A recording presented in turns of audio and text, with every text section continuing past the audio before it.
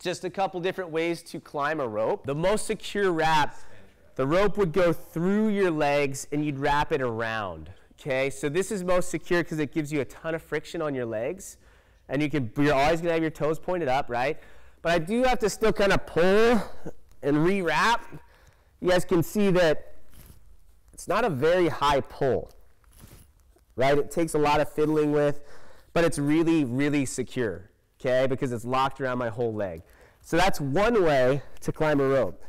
The more efficient way is gonna be us basically feeding the rope between our feet, okay?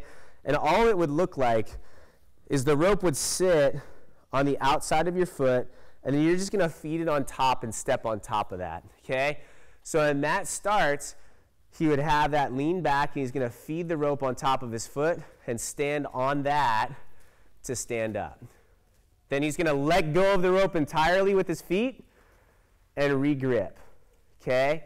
Here's the difference, come on back down, Matt, is as you do that, you wanna think about bringing your feet as close to your hands as possible. So you guys just saw that Spanish wrap that I did, right? It's kind of short and choppy.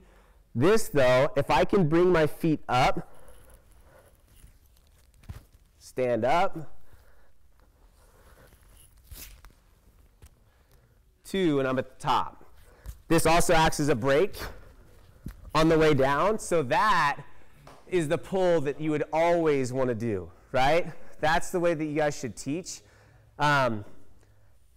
Also, don't neglect this, because if your athlete does start to fail on a rope climb, grip-wise, they're scared to death, this could be saving grace where getting one more climb could make the difference between going or not going, podium or not podium, whatever.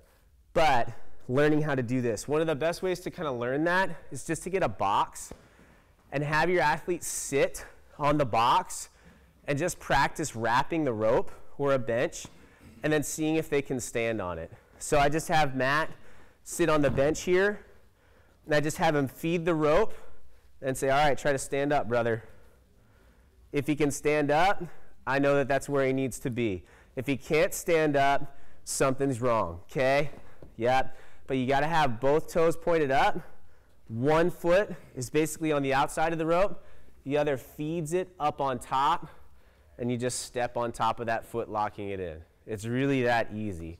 It just takes a little practice to find the most secure place.